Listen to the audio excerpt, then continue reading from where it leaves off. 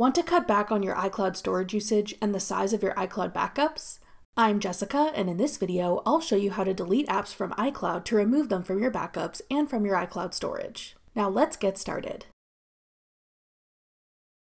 To delete apps from iCloud on your iPhone, open your settings and tap your name at the top. Then select iCloud.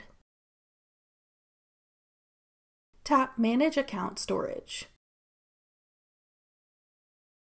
Then select Backups. If you have more than one device tied to your iCloud storage, they will all be listed here. Select the device that has the apps you want to delete from iCloud. Now tap Show All Apps. To remove an app and its data from your iCloud storage, tap the switch next to the name of an app in the list. To confirm you want to turn off backing up of this app's data to your iCloud storage, tap Turn Off. Repeat this process to delete any other apps from your iCloud storage backups.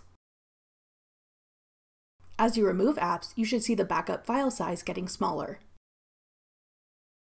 That's all it takes to delete app data from your iCloud storage.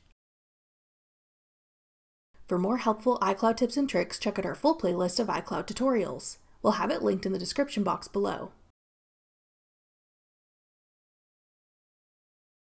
Thanks for watching. If you found this video helpful, we'd love it if you'd hit the thumbs up button below and subscribe to our channel. We put out great new tech tutorials like this one every week.